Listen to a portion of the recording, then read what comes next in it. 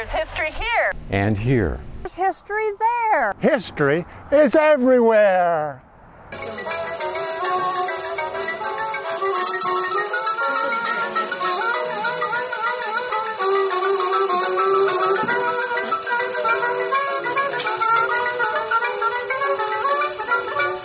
Welcome to the Southern Oregon History Show. Our show features historical museums and societies from throughout Jackson County. I'm Amy Drake, Exhibitions Curator at the Southern Oregon Historical Society, and your host for today's show. With me today is Julie Thompson from the Lake Creek Historical Society. Welcome, Julie. Thank you. Yeah, thanks for coming. You're welcome. How did you get involved with the Lake Creek Historical Society? Well, actually, I was looking back through the old newsletters, and I found out they started in 1990, and my husband and I signed up in 1991. So right away? Right away, yep. It was exciting, you know, for out there. They had a couple different projects that we got involved in, and we were just really excited to help out the community and help restore the old building and the old bridge and stuff, so yeah. So do you remember what some of your first projects were? Oh, gosh. I think a lot of it was just doing the hall. The hall was the main When you say the hall, what do you mean? What is it? It's called Pioneer Hall, and that's where we have our offices for the Historical Society. And it just used to be the community gathering place. And we would have Christmas dinners there, and everybody would come, quote, out of the hills and come and have a nice potluck dinner. And we had an old potbelly stove in the corner and outhouse, a three-seater outside. And, you know, that's what it all kind of started with. And then when the Historical Society got going, they were able to get grants and things. And we built on, the outside was in disrepair. It was kind of falling apart. And so they got it from, because it was built in the 40s, they were able to get the lease from the community club that was out there. And through that, they were able to get grants and things to refurbish the building and add on the offices and add on indoor restrooms and take out the potbelly stove and put in heating and cooling system. So, okay. Yeah. What was the inspiration for organizing the Historical Society? Just to save the buildings and save our heritage out there. Okay. Because we have a really strong community and strong heritage out in that area. A lot of German descent families came and settled the area, and they built the Grange. They built the first community hall, which was an octagonal building, which I never got to really see. I've just seen pictures because it burned down. And then they built this one in the 40s, and then we refurbished it in the 90s. Okay. So, yeah. So where is Lake Creek? Lake Creek, if you go out on Highway 62, like you're going to go to Crater Lake, and then you'll see Highway 140, and you'll head east on Highway 140, turn right, and it's about 12.5 miles out from White City. Okay. And what is in Lake Creek? Is it a town? Is it a village? Well, that's been really interesting. It used to be a post office, so it was sort of designated a town, but now it's just a community, and we are part of Eagle Point. That's our addresses now. Okay. And so I guess when you get below a certain amount, the Postal Service went away and went and conglomerated into Eagle Point. Okay. So, but we are just a strong community, and we have a general store, we have a fire department, we have the community hall, and we have a Grange Hall. Okay. And we're surrounded by large farms and just lots of nice people. How many people are there? Wow. Well, it's growing. Ish. I'd say probably, I don't know, 60, 70 people out in the area. Okay. Yeah. Because we kind of branch out as you go up the creek and stuff. And yeah, probably about that many. Okay. You keep mentioning the strong community. Can you tell us more about that? Well, I was not only involved in the historic part of it, but I also helped start the fire department out there. Oh. And we did that to lower the insurance rates for everybody because we are way far out from anybody else. And so we formed our district, which was a 10-mile radius.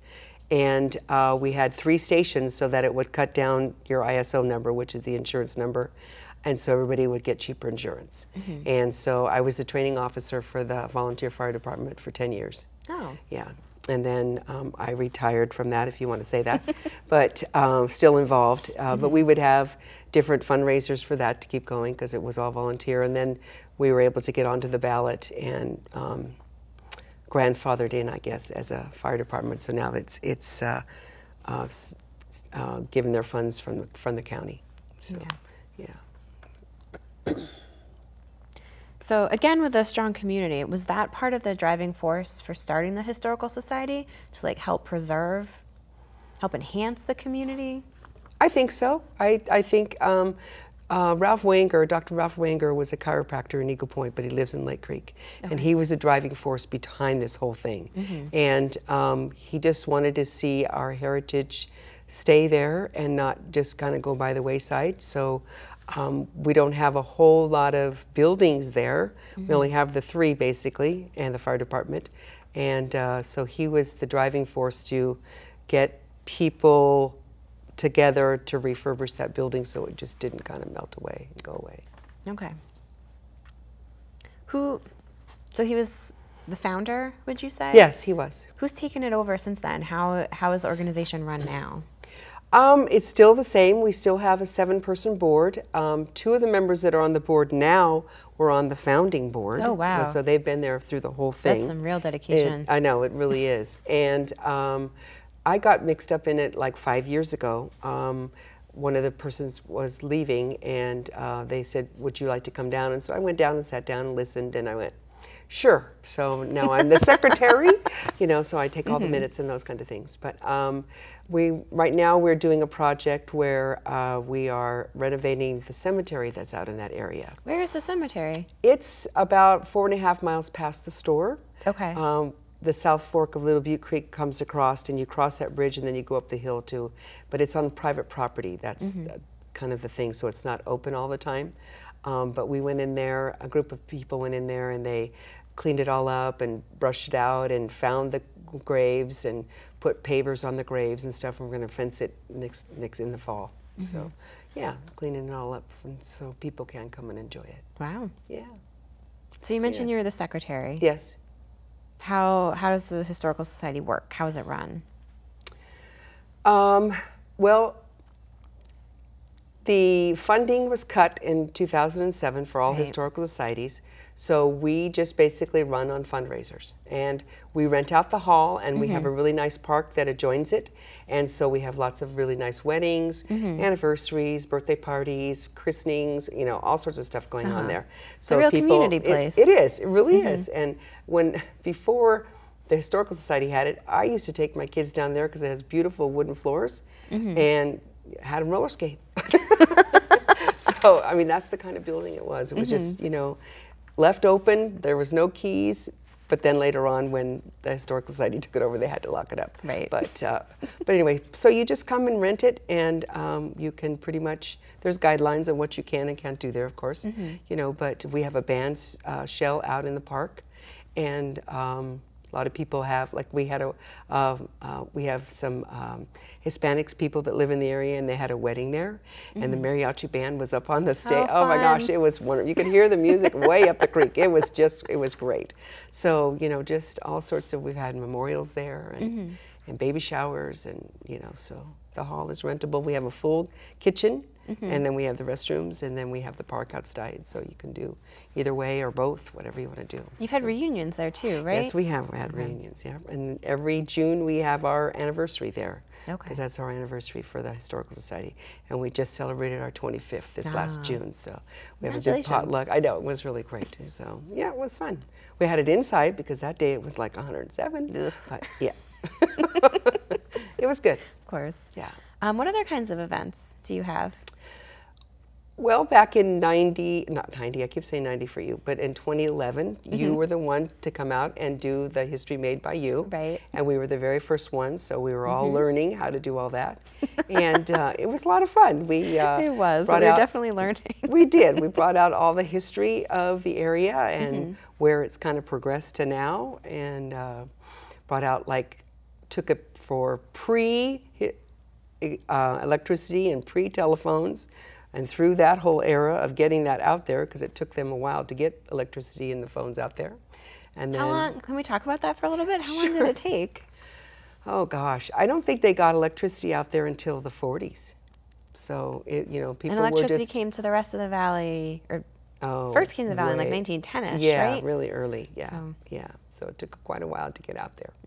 And I did some interviews of some of our residents, and one boy, our man remembers as a boy, getting the electricity out there and how great it was. You know, you could have one light bulb on in the house, you know, and they were really excited. You know, I mean, it beats kerosene lamps, I guess. Right. So, yeah, so it was something else to have that. And the telephone. I'm not exactly sure when the telephone got out there. Okay. I know when I moved out there in '72, it was still party lines.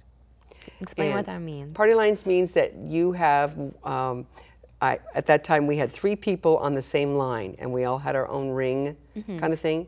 Well, in talking to the old timers, they had 8 people on their party line. Wow. And they all had their own ring, like 2 short, 1 long, whatever that meant, that was yours. Well, then the call came for you, and then everybody else would pick up and go, what's going on over at Amy's house, I wonder? So everybody would listen to everybody's conversations, of course, but yeah, that's how that all worked. And when I first moved out there also, the road was graveled about maybe a half a mile past the store, and I lived at the 8-mile marker, so that was all gravel. The and store's then, at the like 2-mile yeah, marker, the 2-mile right? marker, Okay. right. So, and then, you know, a few years later it got to the bridge, and then, you know, that was 4 miles up the creek. It was still gravel, and then finally they made it to our driveway, and then it started gravel, and then now it's paved pretty much the whole way up. So, yeah, we're moving up. It's very exciting. It is. It is, for sure. But speaking of events, you have community potlucks, right? We do. We started off doing 4 a year, and then that's now cut down to just 2 a year. We have one in March, and then we have one in September. Okay. And we generally try, because I'm the one that takes it all on, find a speaker that will come talk about some historic thing. Okay. Like the last person we had was Ann Billiter, and she came and talked about Miriam's rose quilt. And Ann Billiter is with the Genealogical Society, She is. right? Yes, Okay. she is. Why did you choose her to come? Because I had seen this presentation at the Okay. library, because I'm part of the Friends of the Library at Eagle Point also, and she had come and I went, that would be so great out there, you know, because it really mapped how a lot of our predecessors came to that valley, you know, and how the struggles for the family life and all that kind of stuff coming out, and it was very well received. A lot of people came, and it was good. So you said a lot of people came. Who comes to these community potlucks? Well, we put out a flyer telling that it's coming, and whomever wants to come. I mean, they So don't it's have not to, just like members only, it's no, anyone? No, it's anyone that wants to come. I mean, we've had, a couple times we've had people come out from Medford, you know, to come and see the whatever presentation it might be. So we put it out there into the Upper Rogue Independent, and we put it out there into Mail Tribune, just to try to get other people coming out, you know. So we generally have, 30 to 40 people come.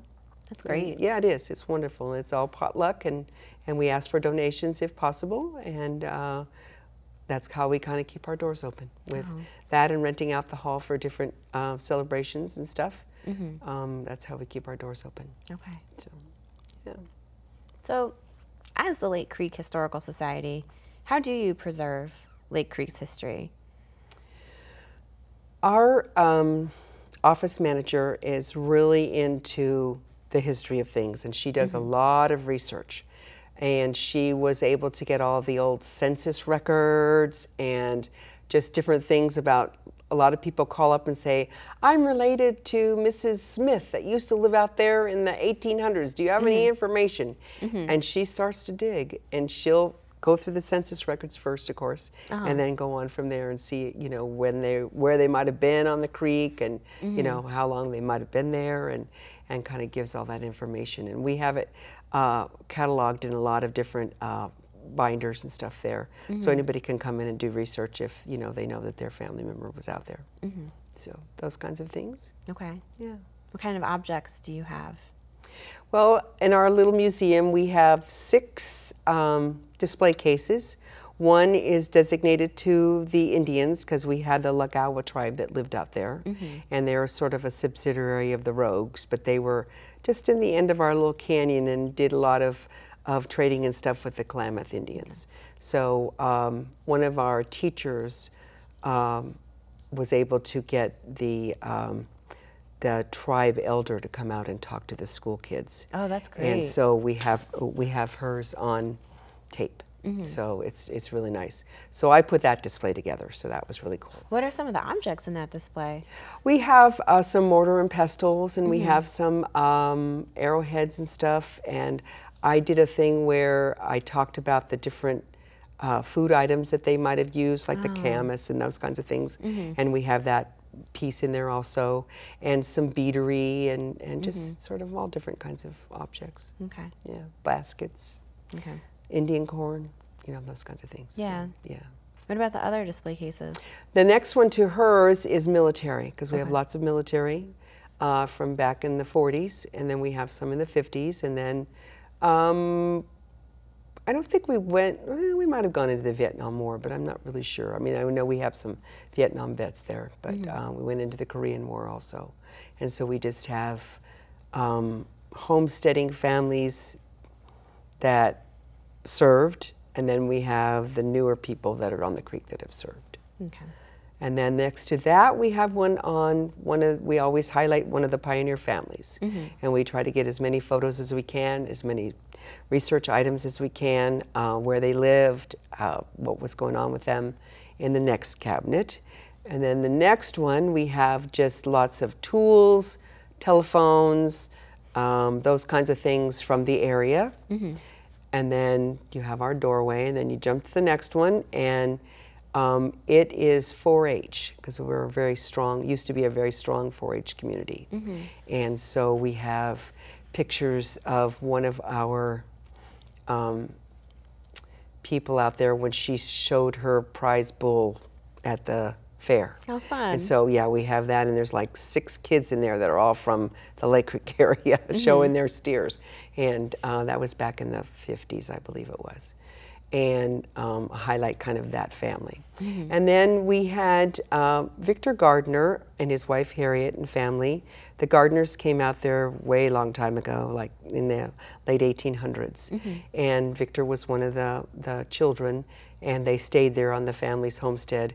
And he was a renowned worldwide violin maker. Really? Yes, and we have one of his violins that was there that was donated by a woman whose husband used to play for the Old Time Fiddlers, who passed on, and so she gave it back to Lake Creek, which was really, really kind of nice. like coming home. I know, it was really nice. And he was a surveyor also, and he surveyed a lot of the reservoirs and stuff around our area. So we have a little blurb about that. He and his wife also purchased our first fire department engine for us, you know, and stuff, and came to training. I mean, and they were like in their 70s already, you know, when they started coming to the fire department stuff. But yeah, so they were benefactors, I guess you could call them, for a lot of different things around there. And then, let's see, we have a case, there was a school teacher that was born and raised in Lake Creek, Helen Barrow, and she was a teacher for many, many, many years, and she just passed on recently. And she was not only a teacher in Lake Creek, a teacher in Eagle Point, a principal in Eagle Point, an administrator on the school board. I mean, she was just really school oriented, and she just passed on a few months ago. So we were given some of her memorabilia to put on display, and so we were able to get a really nice case and put in her, like, her rocking chair and a dress that she wore and her trunk and a bunch of pictures of all of her children and stuff that, you know, she had throughout the years, because she never married. So, yeah. It sounds like the local community is really dedicated to the Historical Society and really involved in it. They are. They really are. We can always use more volunteers to host, but they really are. I mean, they step up when we really need it, and that's, you know, that's all we can really ask. Do you have a story about a time when they did step up? Well, let's see.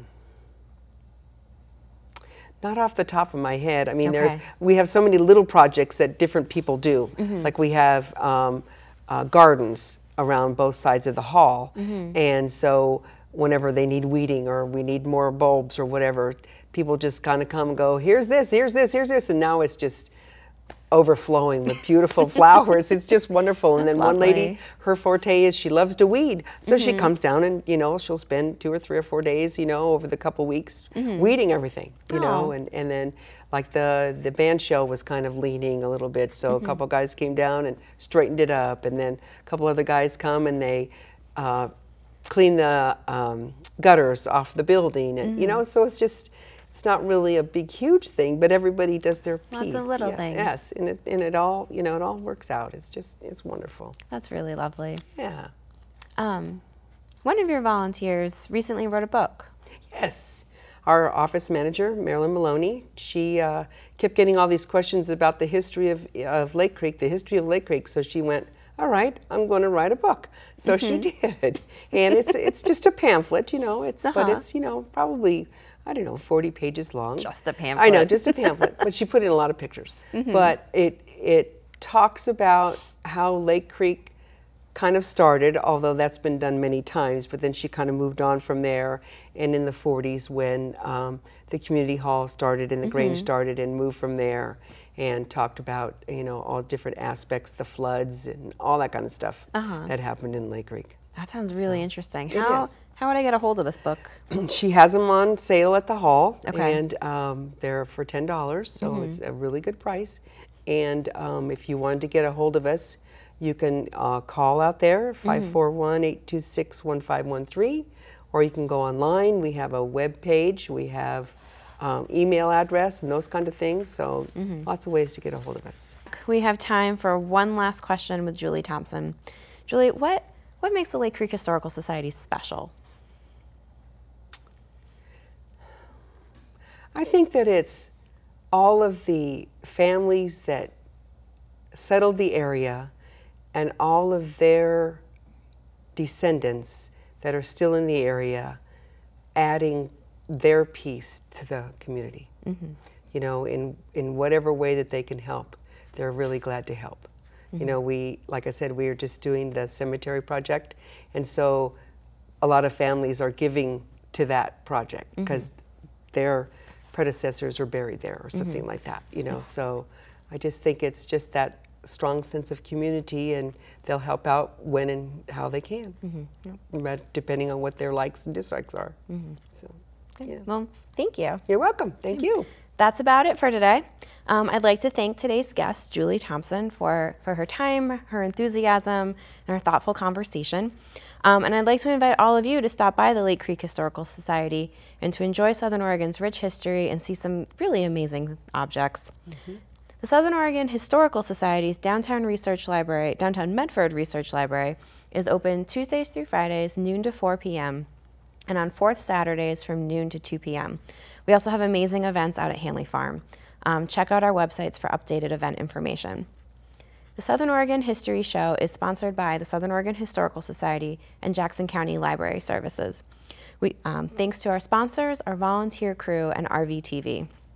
Join us next time for another episode of the Southern Oregon History Show. Thank you.